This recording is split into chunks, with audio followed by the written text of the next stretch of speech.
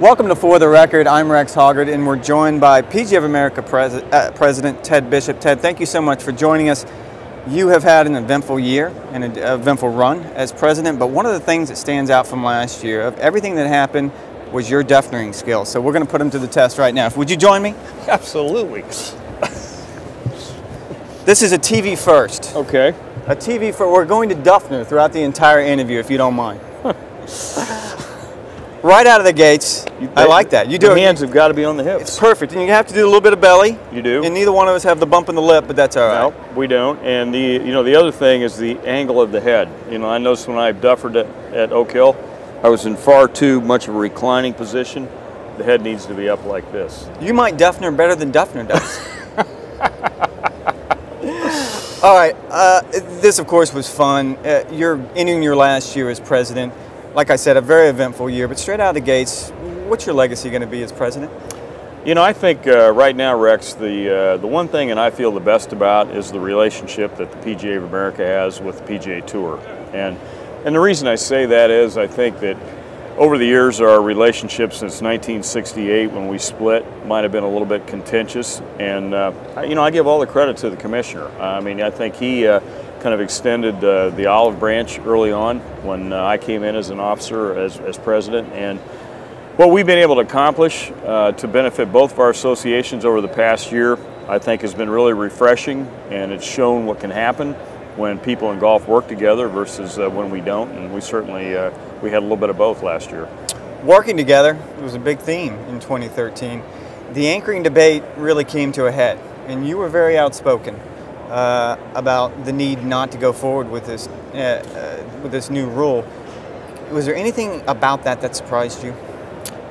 I can't say that there was anything that really surprised me. The one thing that I would kind of like to use this as an opportunity to explain a little bit is this grandfather period that we've asked for. And I think it's important for everybody to understand that when the PGA of America Board of Directors and the PGA Tour Policy Board notified the USGA on July 1 that we would abide by Rule 14-1B in our championships, we also asked them at that point to consider a grandfather period for the recreational amateur. And it's been unfortunate just due to logistics, I guess, that it's been 9 months since we sent that letter, and Tim and I are going to have the opportunity to go in and talk to them about it on February the 8th. And I think it's important for people to understand that we're not trying to reinvent the anchoring argument. We're not trying to beat a dead horse again.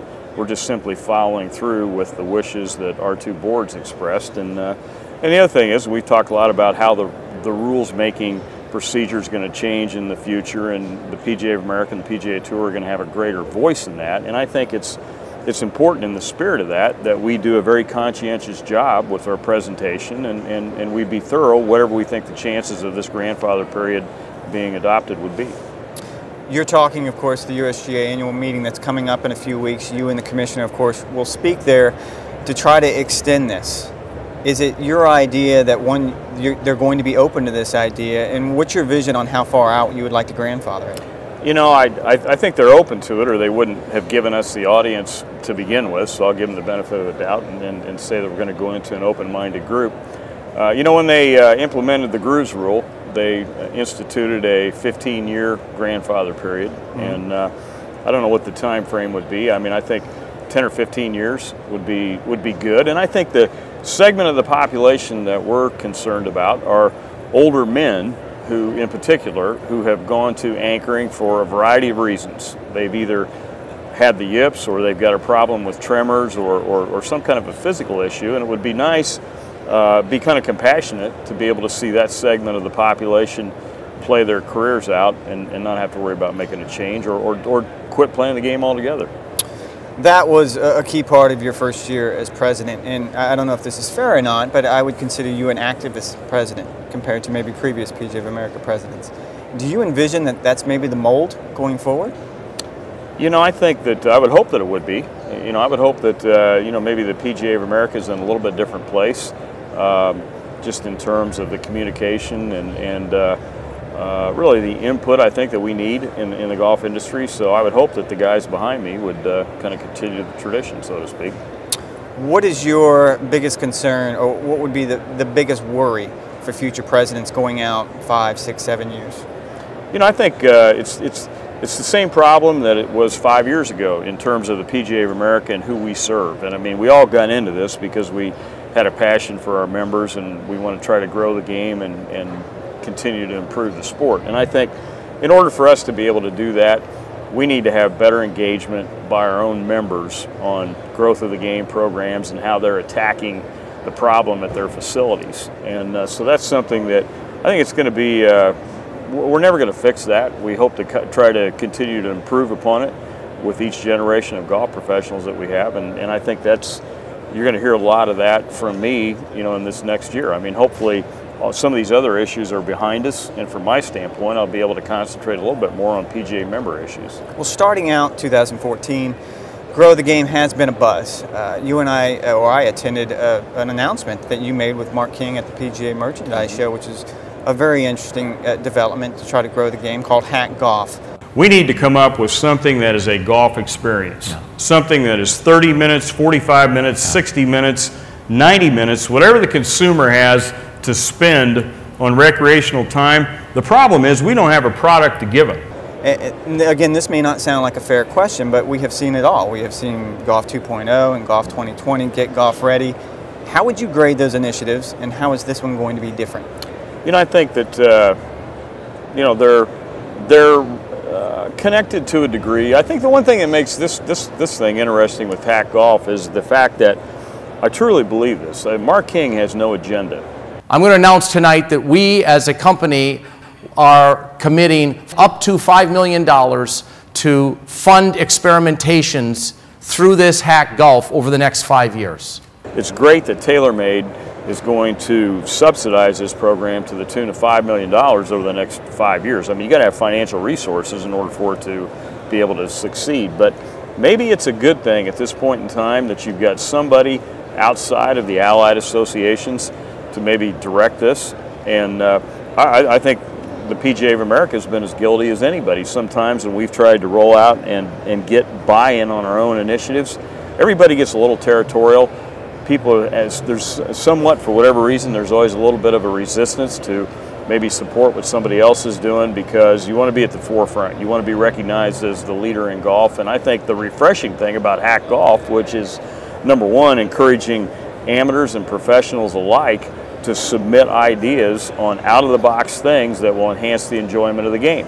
And there is going to be a pretty structured decision-making process, you know, with Gary Ramey and what Mark is trying to do through Hack Golf that will kind of dissect these ideas, that will departmentalize them, that will put the appropriate groups, you know, in a position where they can filter them down and decide, you know, where they need to go, and then try to, if we need financial resources for implementation, try to figure out who the parties are that we need to go to for that. So, to King's credit, I think he's got a pretty well thought out plan, and you know, we're kind of at the point in the industry, Rex, where you say, why not? You know, let's try this. It is different, you know, I think, in the context of some of these other things you mentioned. And Grow the Game seems to be so important.